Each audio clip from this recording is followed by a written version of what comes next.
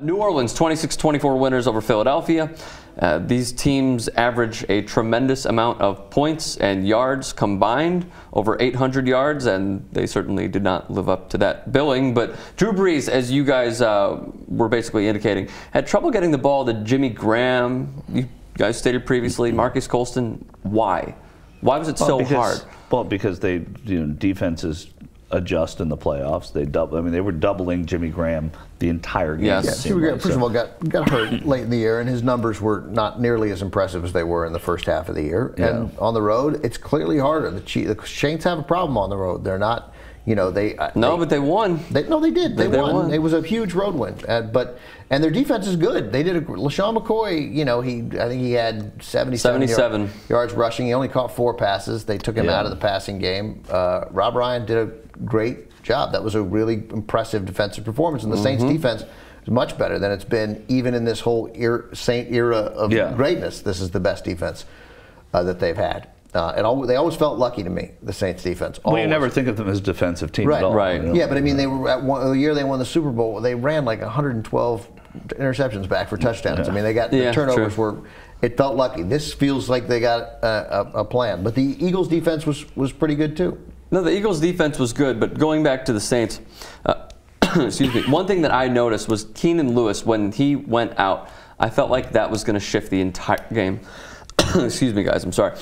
They put in Corey White, who's a rookie, and Nick Foles and the Eagles attacked him every single, not every single play, but they attacked him like crazy. And I really thought that would be the shift. That would be it. It was a shift. It was a shift, but I thought it would be a big enough shift where the Eagles would then go on to win the game. Keep in mind, it was 20-7, and then the Eagles went ahead. So, I mean, it was a great shift. It's just that the Saints ran a great drive, relying when it was 3rd and inches on what?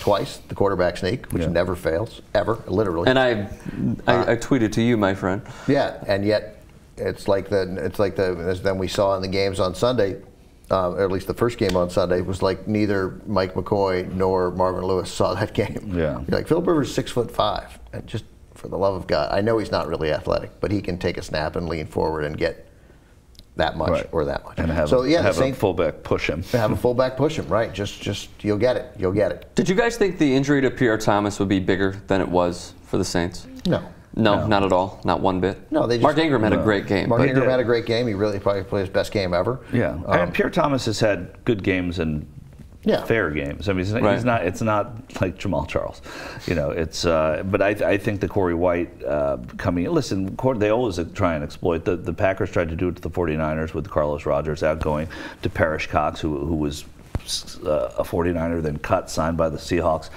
re-signed 5 days ago by the Niners, and started. So I mean, interesting. So he. And he played well enough. Yeah, he played well enough. Yeah. By the way, I don't remember who the rookie was, but at one point, because of the injuries that the Packers, they were decimated on defense, they started a first-round defensive end at linebacker because they were so decimated with injuries. At linebacker. Yeah, at outside linebacker. Yeah. But they drafted him as a defensive end. And by the way, that's part of the reason why I'm sure Colin Kaepernick had the ease with which he gained 100 yards. Yeah. I mean, they were down since the season started so many linebackers. Yeah. Philadelphia, by the way, now 4-5 at home. Nick Foles 8-3 as a starter. You indicated LeSean McCoy 77 yards. They were held to 80 total. So now I guess we could even transition into this. The Saints are going to Seattle. As we all know, they were crushed by Seattle at Seattle. Emotionally and physically. Emotionally and physically? Yeah. Interesting. Seattle. We would anticipate that they would be much better, obviously. Well, you'd anticipate that they'd be better, because they won a road playoff game already, which I think has, as Ben has alluded to, it was something that they needed to get over the perception of. They didn't crush Philadelphia, but they won, and for them that's good. Also, they have a smart quarterback and a smart coaching staff. So you get blown away by a team like Seattle, in Seattle. They've lost one game in 2 years. I hate saying these things, the learning experience, but I mean, you do. The team realizes what they didn't do last time, and they have to do this time. It's not like the Seattle Seahawks have gone to sleep on that either, so they're going to be preparing in different ways. So I think it's going to be a really tough task for them to win up there. Very quickly. Chip Kelly with the Eagles. Successful first year. Yeah, I'd say so. Obviously. Yeah, I mean, we should not undermine that. No, he stumbled upon Nick Foles too, but I think he proved that stumbled upon it. But he drafted him, didn't he? He drafted Nick Foles? Did he not? He stumbled upon he didn't draft him. Nick He's a second-year player, Nick Foles? Yeah, Nick Foles. Second-year player. Yeah.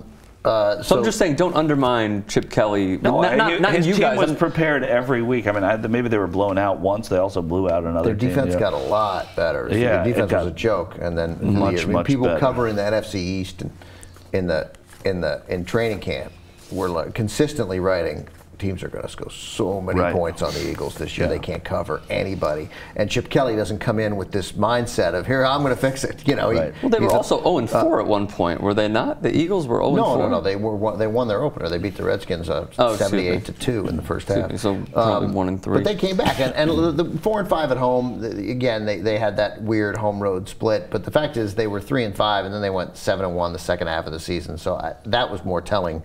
Is the manner in which they finished the season. People were surprised they were 3-5. Even. I mean, they won games that they shouldn't have won, but they were in game. I thought the guy did a great job coaching. Yeah, clearly he knows what he's doing, and so I think that again. That said, Lincoln Financial Stadium or whatever the hell, where the vet does not have the same noise issue that Seattle does, and that screws up every road team. The Saints, who it seems... Not the Cardinals. Didn't screw up the Cardinals. Didn't screw up the Cardinals, yeah. And the Seahawks had a tendency to overlook some people. I mean, they clearly shrugged their shoulders when the Jaguars, the Buccaneers came in. You know, they were like, nah, and then they were like, oh, they were down 21-0. And then they came back and won it. Yeah. But and the Cardinals are good enough to sustain that. But the Seahawks were in a position where that win mattered, but they basically had a game to give. They had a game in hand, and they let that one go. I don't... They're beatable. Could the Saints beat them? Of course, it's possible. It's Drew Brees. It's the Saints. It's Sean Payton. If you were going to pick 3 teams to go in there and possibly win, even with the loss they had there, the Saints would be one of the teams I'd pick. I think that the Saints, what clearly seems to me, and this is just straight observation, I don't even know if it's true, but the Saints, who rely so much on being able to communicate at the line of scrimmage, Drew Brees does, with what he needs to do, and he can't do it there. I thought that's one reason why they look bad. That's a good point. So I think they're at a particular disadvantage there. So I think the Saints are at a slightly bigger disadvantage than teams that are like power running teams that don't. I think the Niners have a better shot, and they looked horrible there. They looked terrible there, twice in a row. I don't think the Saints are going to win that game, and I don't think it's going to be. I don't think it's going to be close. I think they'll get taken out of their game.